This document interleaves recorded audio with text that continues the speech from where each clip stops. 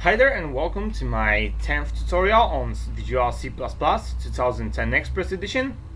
And in this tutorial I will show you how to create arrays, but also how to use them, and I'll also talk more about arrays in general.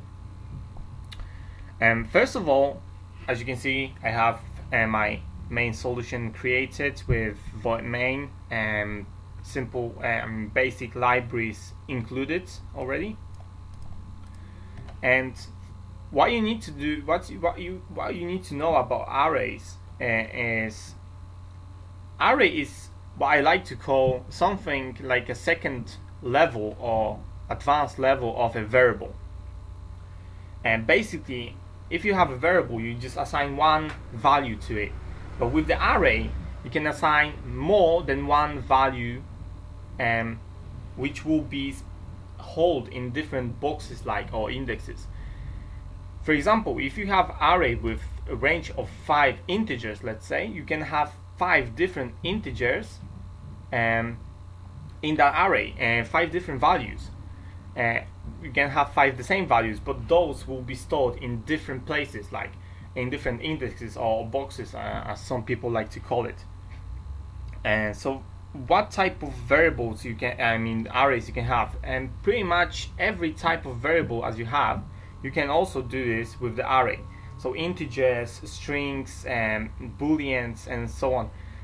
You can use this with array. And how to declare an array?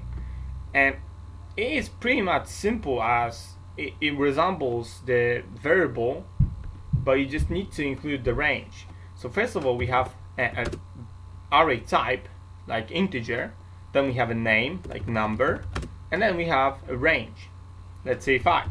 In the square bracket, you always include it in the square bracket, and you end it with the semicolon. Now you have created an array, and if you want to input something to an array, you need to specify, for example, the index of the array, or just simply input a value to each of them by manually or by loops or something like this. So basically, there are a couple of ways you can input something to the array, and one of this way is to write in the same line. You write each and every value for each and every index, like so, and you close it. And now each integer in that array will have a specific value assigned to it. Now we start from the index 0. We have number in the square bracket 0. That's the first index. And this value, which is 1, will be assigned to this index. Now the comma separates the indexes. Therefore, if we set the comma here, now we move on to next index, which is 1. We assign this value, next index, and so on till we done with the index till we finish. Now, if you, for example, input more values like so, you will notice that this is an error, and because you have range of 5 integers in the array, so there you can't just go over that border. And that is the one way of doing it. It's quite neat, but it can take a long time if you have an array of 100 integers or even 1000 integers. So it's not that useful. The second way to do it manually, of course, and is to just write number, for example 0, which is the first index, and equal to 1. But again, if you do something like this, and you need to specify each number and index to a specific value, then it will take you some time if you have quite large array. But sometimes it has to be done. For example, if you create a library of the words, well, you need to first write them and then you can use them, something like this. But there are other ways you can input something. For instance, loop. Now you can use loops in 2 different ways. You can use loop to assign some kind of variable to the each index of the array, or you can get the user to input some kind of values into those indexes. For example, how to do the first one I'm talking about, for loop, for example, and this one, for loop. So I have int I equals 0, normal for loop, and then as I have range, range 5, so I needs to be less than 5, because that will be up to index number 4. So you need to remember that we count indexes from 0, and I++.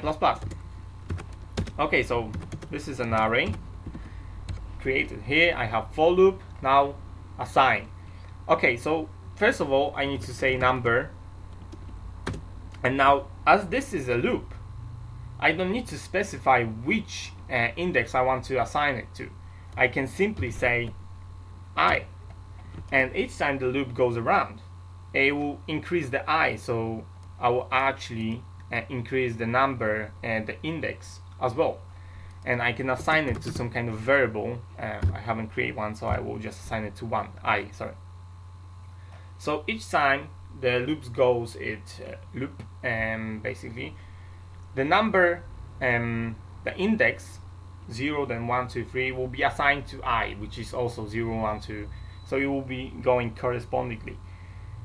Now, to print an array, you also will need probably a for loop or a while loop or something like this, because you want to print, for example, all of the values in the array. So you can just print number 1, number 2, number 3, and so on. It will take some time. So you use for loop for that as well. So basically you get the for loop int I as well equals 0. The same condition actually. I is less than 5 and I++. Then you add the action and basically see out and say no, and let's say number, and also I. So each time the loop goes around, it will print out from 0 to 4 each element of the array, and then line. Let me show you this actually. So yeah, I'm starting the program, and you can see the array have printed 0, 1, 2, 3, and 4. So as I said, this is one way of doing this, because for loop are much more useful than, for example, simple input from the programmer, like you just input stuff to it, unless you need it, like as I said, for libraries or something like this. It is useful when you input yourself. For example, for the word library, you have specific words and stuff like this. And the other way to do it is ask user for the input. So we have cin, where is it? Cin, and some kind of variable. I haven't created one. I will just create one now. Int number in, just equal it to 0. Okay, and number I equals to number in.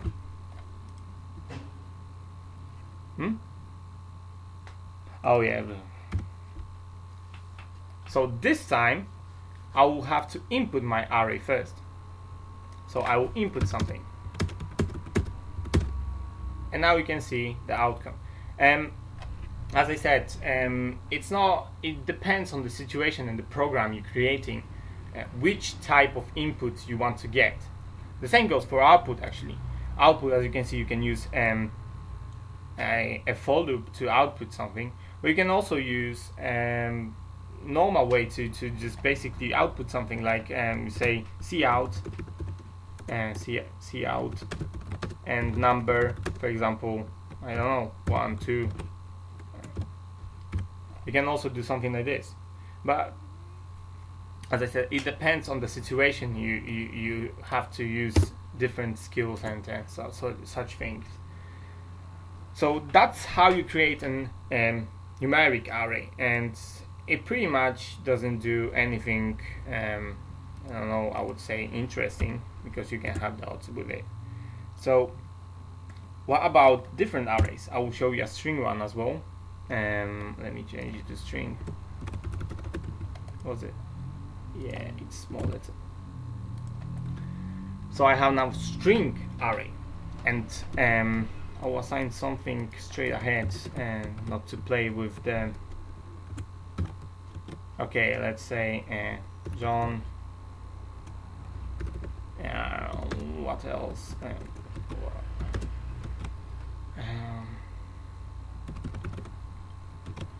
I don't know. My mind is blank. Oh.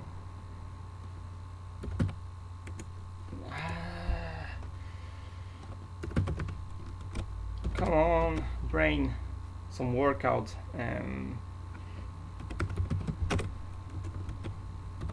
And one last one, let's say Sam. Alright. Okay, so I have inputs already. And what can I do with it? As you know already, strings can use methods because they are classes. So the string array can use those methods as well. And let me show you an example. So for example, I haven't changed the name, but it doesn't matter. Number, and let's say something like 1 dot, and you see the list of those accessible methods you can use with the string. Basically, this thing works pretty much on the same basis as with the normal string, but you can operate on more efficient way as you have an array, so you have more strings to operate on in one place, like as it is an array. So basically, this is how you create an array, and that's how you get an input and output. Soon I will show you how to create procedures, because this is quite the end of this tutorial. And when the procedures come, I will also show you how to manipulate the array in more, I would say, advanced or useful way. Oh, that's a better word. In more useful way, so that it will come handy in the future. As I said, this is the end of the tutorial. I hope you liked it, and visit my YouTube channel and also webpage. Also subscribe on the channel if you like it, and I will see you next tutorial. Bye.